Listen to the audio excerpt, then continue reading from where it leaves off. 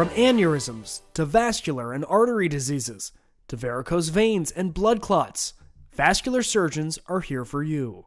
Anything outside of the heart is really what we do. Outside of the heart and the brain, all the vessels that exit the heart are subject to multiple stresses. Vascular and endovascular surgeon Dr. Michal Nawalany says, in the past, vascular procedures would be very involved.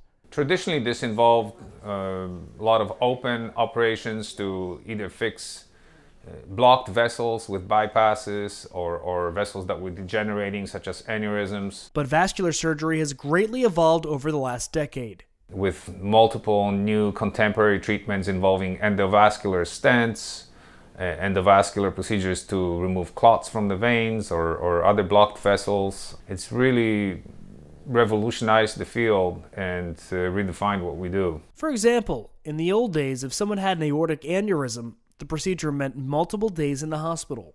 With endovascular treatments, this has been transformed to an overnight procedure. This more minimally invasive approach truly benefits patients. Night and day in terms of their experience getting back to living.